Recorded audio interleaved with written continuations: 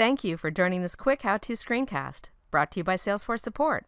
To see more content like this, hit subscribe. In this video, we'll learn how to regenerate a content or file preview. If content or a file does not have a preview or the preview quality is poor, try to regenerate the preview. The file is added to a queue while the regeneration is in progress. The existing preview is deleted immediately, and users do not see a preview while the file is in the queue. Log into the org, click the Files tab, and locate the file that has a bad preview. Click the down arrow on the right of the file and click View File Details. Obtain the content document ID located in the file URL that starts with 069. Check which version has the bad preview. In this screencast, I would like to generate a preview for the latest version. For this file, it's version 2. Click the gear icon, click Setup,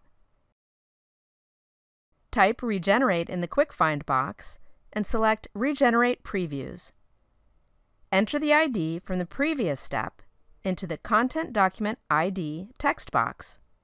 Enter in the version number, which in this case is 2. If you omit the version number, the latest version is used.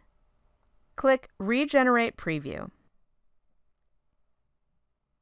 The regeneration process does not happen immediately since the file is added to a queue. The existing preview is deleted immediately, and users will not see a preview while the file is in the queue. It usually takes less than 2 minutes to finish. Keep in mind that in order to follow these steps, you'll need access to files. If you have questions regarding this feature, please contact your system administrator for assistance. Otherwise, contact Salesforce Support.